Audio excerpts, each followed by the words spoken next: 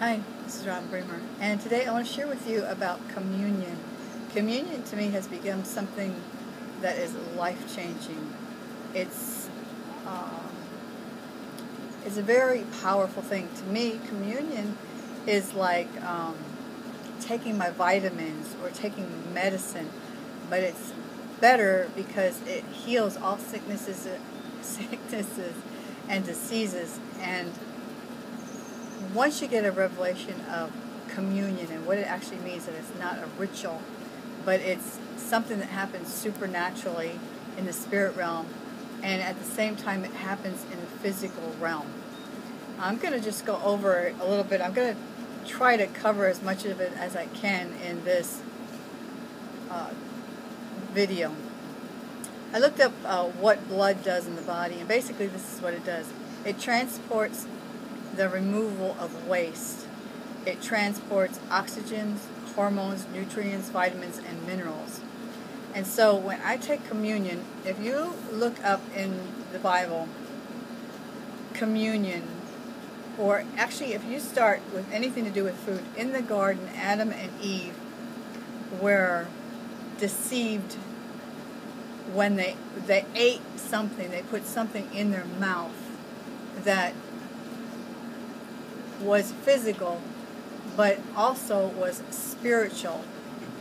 When they disobeyed God and they ate the fruit of the knowledge of good and evil, their spiritual eyes were closed and their spiritual eyes were opened at the same time. I don't want to explain what I mean, just pray about it. But so by eating physical food, it did something in the spiritual realm also. So you can go all the way back to that place and see that food is very important. Now, if you come up to the time when Jesus, when the Israelites were being delivered out of bondage, they were to take the lamb and they were supposed to eat every part of the lamb, and then the next morning they exited out of that land and they had to have strength. And so they were supposed to take the blood of the lamb and smear that on the blood post, and then when the death angel passed over the house to kill the firstborn, none of the Israelites' children, firstborn animals or children, were killed because the blood was on their doorposts and they had eaten the lamb, the sacrificial lamb. And that's what Passover is. And when Jesus came, he came and died for, paid the price for all of our sins like the lamb does, but that was a Passover lamb. Now Jesus became our Passover lamb, dying for all of our sins, and he came to earth as a man, was empowered by the Holy Spirit like we are.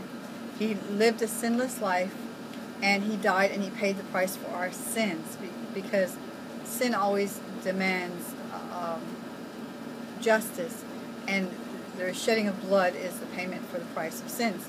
So Jesus died for all of our sins.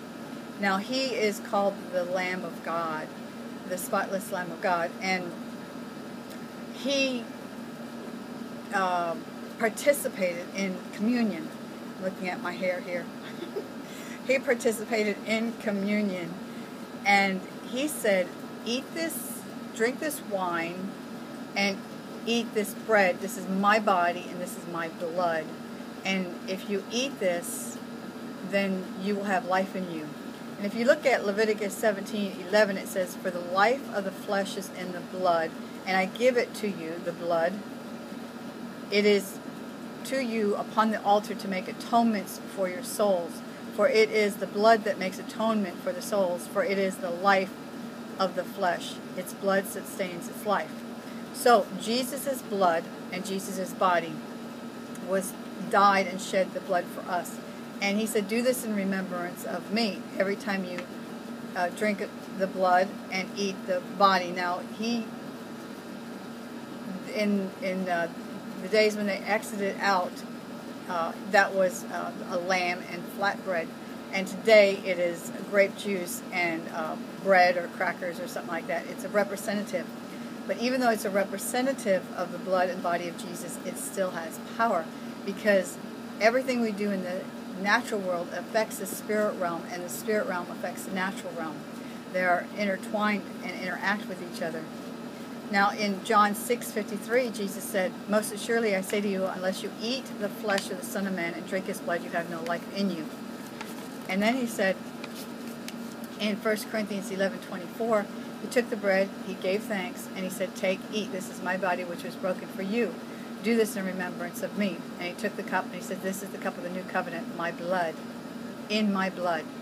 This do as often as you drink it in remembrance of me. For as often as you eat the bread and drink this cup, you proclaim."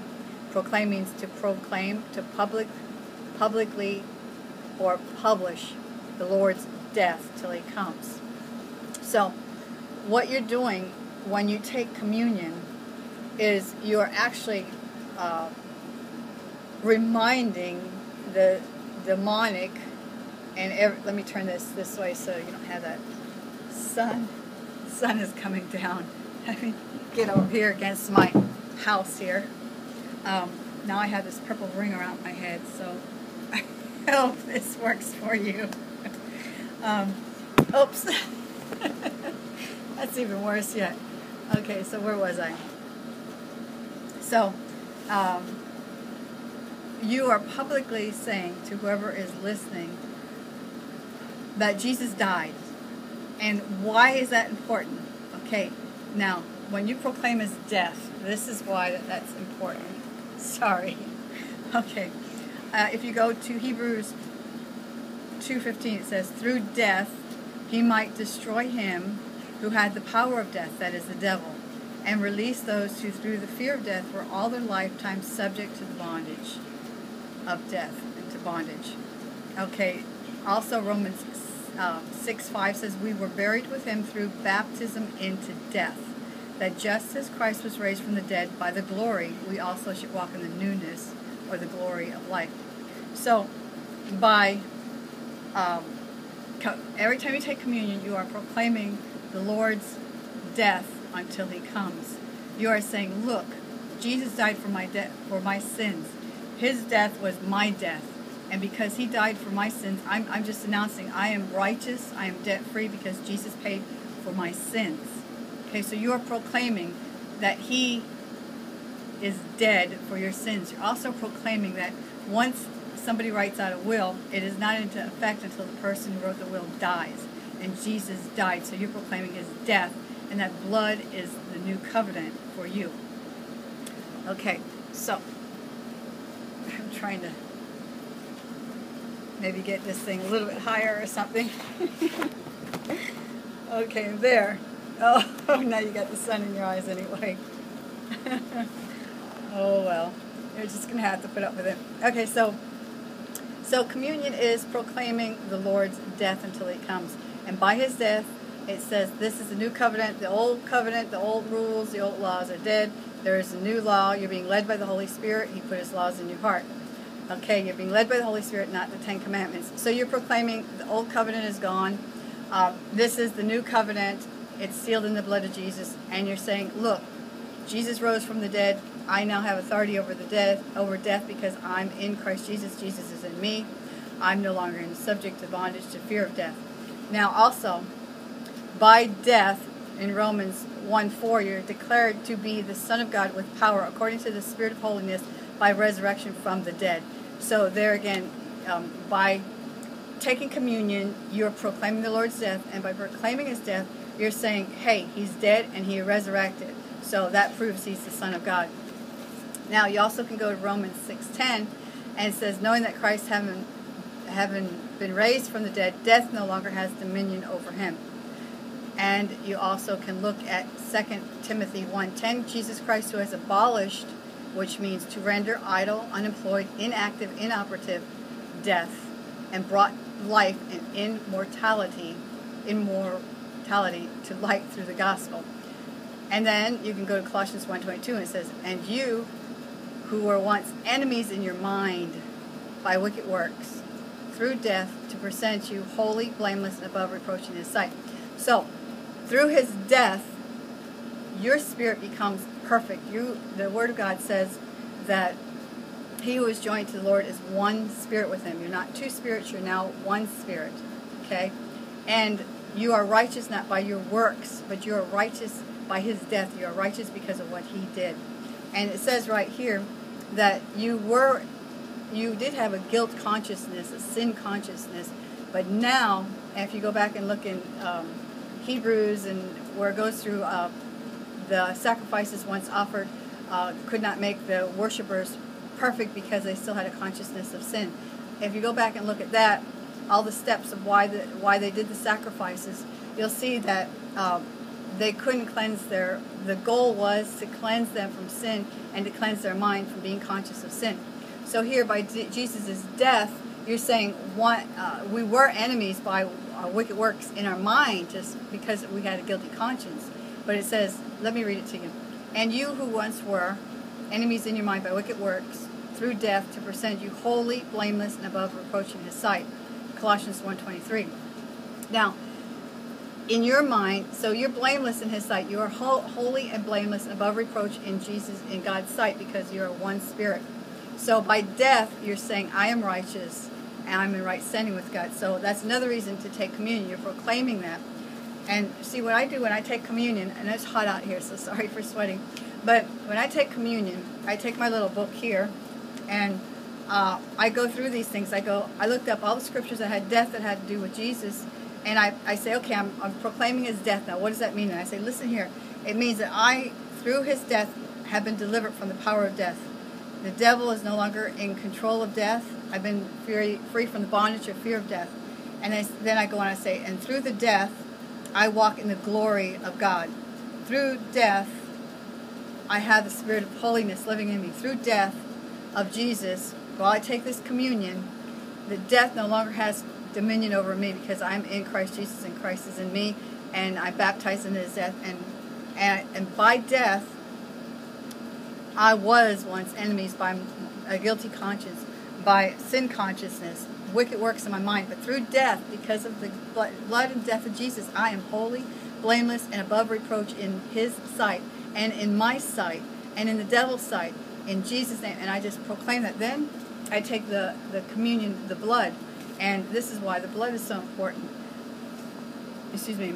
It says in Ephesians 1:7, in him we have redemption through his blood, the forgiveness of sins. So, when you're taking the communion cup, the representative of the blood, you're reminding yourself, through this whole process, what you're doing is you're building your faith. You're reminding yourself of who you are in Christ, what he did for you. You're going through the symbolicness of physically eating his symbol of his body and his blood, but spiritually you're nourishing your physical body with the spiritual body and blood of Christ inside of your spirit that manifests in your body healing. Okay, so the blood of Jesus, Ephesians 1:7. Then Ephesians 2, it says we have been brought near by the blood of Jesus. And then I just would say something like, Father, I thank you, according to Ephesians 2, I have been brought near by the blood of Jesus. I have a relationship with you. I hear your voice. I hear you speaking to me, Father. I'm seated in heavenly places with Christ Jesus at the right hand of God. The Holy Spirit is inside of me. Father, I thank you that I've been brought near to you. Then I go on to Colossians 1:20 and and Isaiah 53, which says we have peace through his blood. And if you read Isaiah 53, the chastisement for our peace was upon him. And if you read what peace means, it means all prosperity, health, wholeness, covenant relationship. It means all kinds of awesome stuff. And also Colossians 3:13. So then I say, Father, I thank you that I have peace because of the blood of Jesus. I thank you for this peace. I thank you that I have, and then I name these things. Then you could go on to Romans 5:10. We have been justified by the blood, by his blood, saved from the wrath of him. That's another good thing. Study the wrath of God. We are not appointed to wrath. We are not going to have anything to do with God's wrath. God's not mad at us no matter what. No matter what mistakes we do, God is not mad at us, and we will not have no wrath from God. It says we are reconciled to God through his death. Then in Hebrews 9:15 it says the blood of Christ cleanses my conscience. That's a word. I have a hard time with that word. Okay, so it cleanses us, so we're Christ conscious. We're not